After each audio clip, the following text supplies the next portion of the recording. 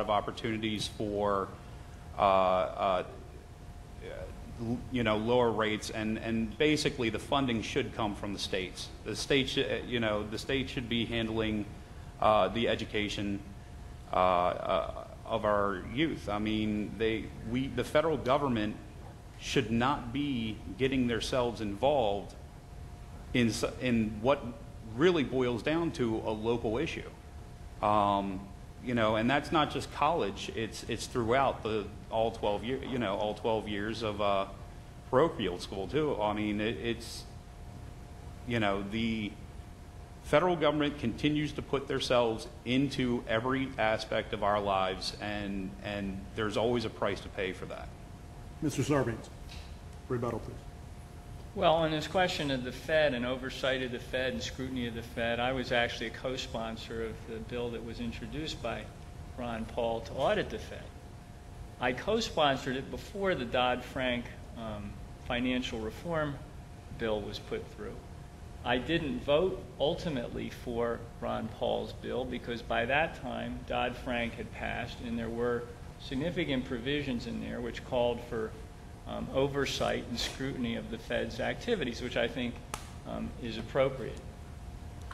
I must say I resist this blanket characterization of what I'm interested in as government taking over the world.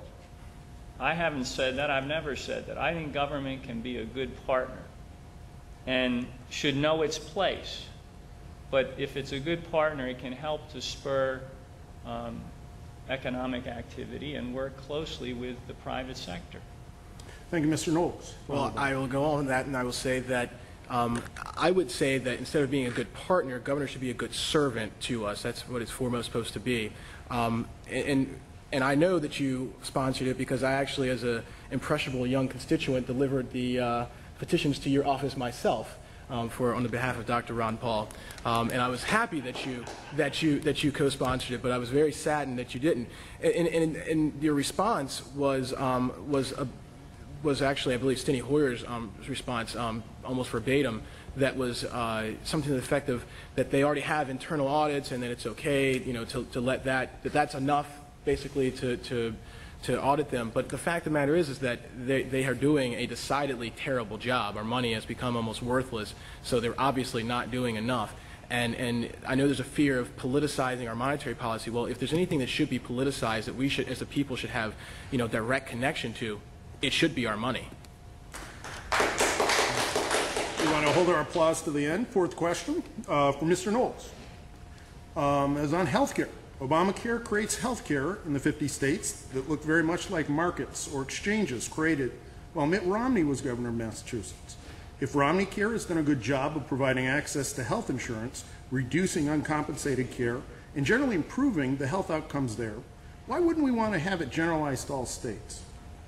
Well, first and foremost, as congressmen at the federal level, we go in and we swear an oath to the Constitution that it's supposed to be our guiding light of how we're supposed to conduct our affairs. So if it's not in the Constitution, as much as we want to do it, we can't do it unless we go about the proper channels of actually creating an amendment to the Constitution. And if 75% of the country decides that they want to force that on through, then we get it as an amendment to our Constitution. That's the way it's supposed to be done. Not pass a law that's even unconstitutional on the bounds that it was, this particular bill started in the Senate as opposed to being started in the House. But aside from the procedural matters of it, the fact of the matter is that regardless of whether Romney Care worked in Massachusetts well or not, it's not something that every one of the states wants. So we're now binding the states to have to do this, and we're binding individuals even worse. The first time in your entire history of our government that the federal government is going to force you to buy a product or a service.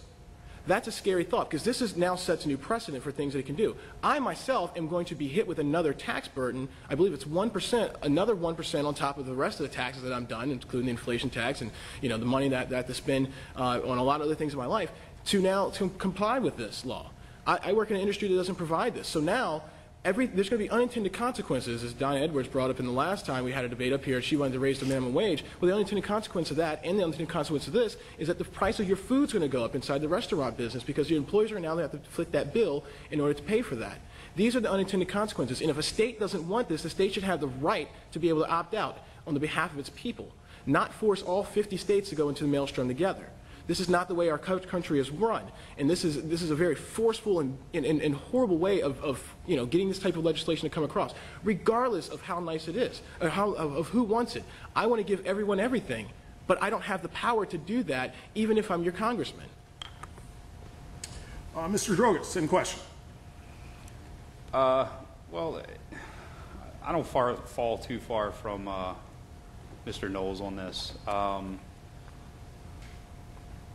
Hey, Obamacare is, in essence, I mean, we basically think that we can solve the problems by throwing more legislation at it. And I personally don't believe that that's the way to do it. Basically, excuse me, what we've done is we've created the largest tax in the history of the country, and we have no real idea of what the benefits of this program is going to be. We don't know what the outcome, how much it's going to cost the country, how much it's going to cost individuals. We really have no idea, and the best part about that is apparently neither did Congress when they signed it, because they just said, well, sign it and see what happens. So, I have a major problem when the government has decided to get into an industry that is 1/6 of the GDP of the country. So, I just don't think that the government should be, that far-reaching, and I don't believe that they should be involved in every aspect of our lives. And it just seems to me that, the expanding government is continuing to do so. Mr. Sarbanes. Thank you. Well, I mean, I supported the Affordable Care Act. I don't think anyone here is surprised on that point. But let's think back to what was motivating that. We had runaway premiums that are really crippling for families across the country. We had insurance companies and an insurance industry that was making decisions that ought to have been made by patients and their doctors, so we wanted to remedy that. One way we are restraining these runaway premiums is we're requiring that these insurance companies put at least 80% of that premium dollar to medical expenses, instead of putting it to overhead and executive compensation and things of that nature. We wanted to cover 30 million people in this country. Actually, it's 47 million people who don't have health care coverage, 60% of whom are small business owners or employees of small businesses. So that was one of the principles behind creating these health insurance exchanges, to allow small businesses to go into the exchanges, get the benefit of a large insurance pool, and stop paying premiums that are 20% more than what large businesses pay for the same exact benefit packages, because the large businesses get access to a broader insurance pool. So that was another thing that we tried to do.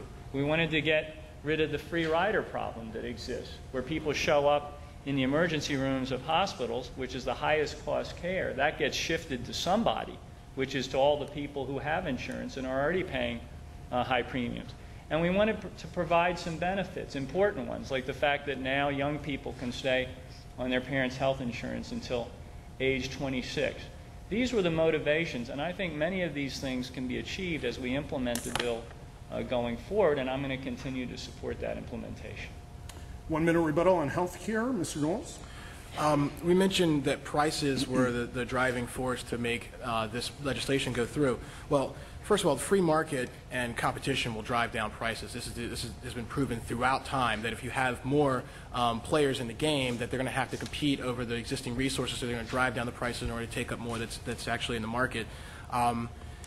So things like the pre-existing condition and the young people being able to maintain their parents' insurance, these are conditions that are very enticing for someone to come and buy my product if I have to fight for your money. But instead, the government has very badly used this interstate commerce clause in the Constitution to say that we can control the control of service and goods across states' lines. So they have not allowed for states to be able, for people inside states to purchase out of another state.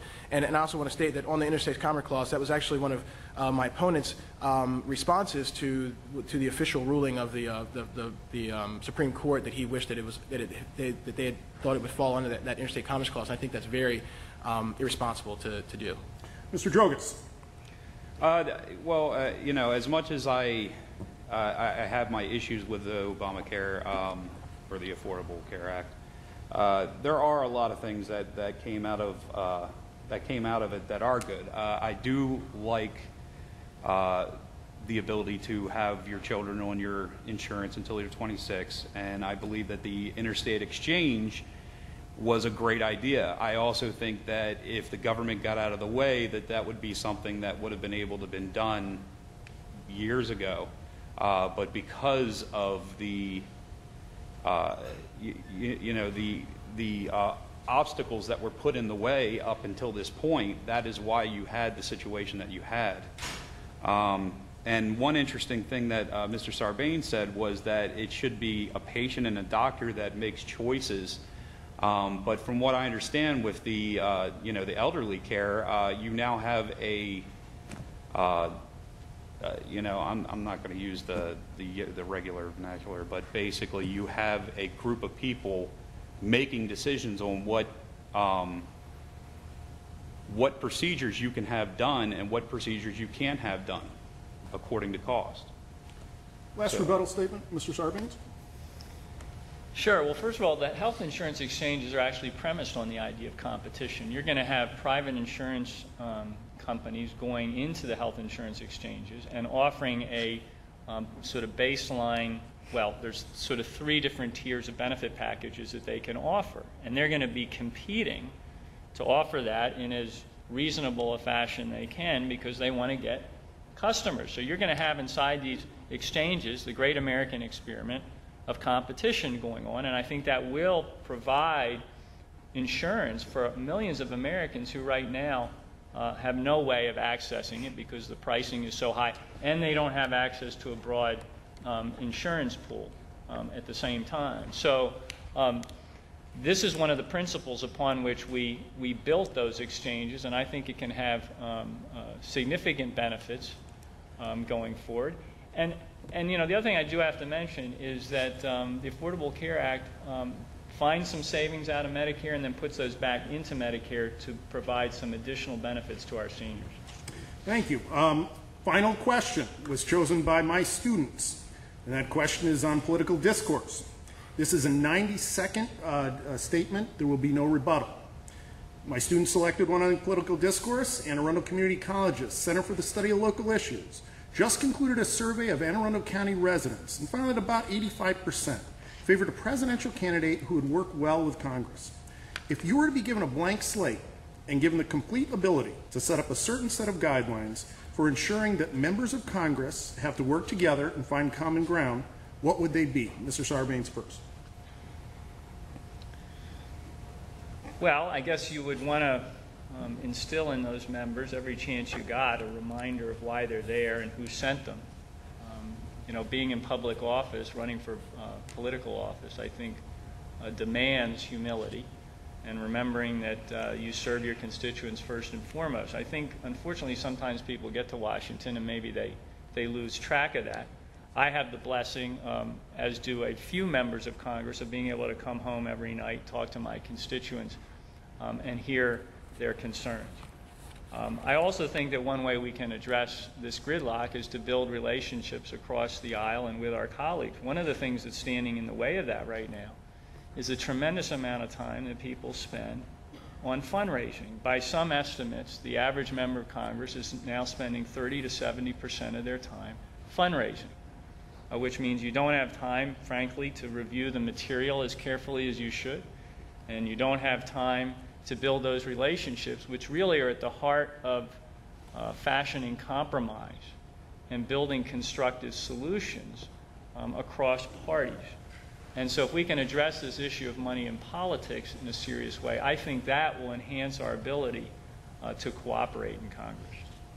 Mr. Knowles, same question on political discourse. Well, if you give me a perfect scenario that I can somehow make every 435 people agree on something, let me try to come up with something for that. One big thing is the looming debt. This is a problem that we all face, and if we don't all work together on this, we will all surely drown in it together. One of the things that idealistically I'd like to see is us upholding our Constitution and maintaining our republic in the sense of that. But that's, once again, something that's not really done in Congress today. But what is done in Congress today, when people do work together, which I'm afraid of right now, is they come up with bad legislation that really only benefits government and actually hurts the individual. Things such as the Patriot Act, that was a pretty bipartisan thing at the time when it first happened. Things such as the National Defense Authorization Act 2012 that came around that allows for indefinite detention of our citizens in our society. We have H.R. 347, which is the Government Improvement, Restricted Buildings and Government Improvement Act that was passed 399 to 3. My opponent voted for it. This doesn't allow anymore for you to be able to protest in certain restricted areas. Actually, there was people arrested at the beginning of this month that were cited as arrested because they were praying in front of the White House against the Affordable Care Act. So because of this new bill that was passed, this new law that was passed, they were actually taken out and cited because of this. And then hopefully they won't come together on another bad piece of legislation like this Grassroots Democracy Act that my opponent is trying to pass through. Mr. Drogatz, 90 seconds on political discourse.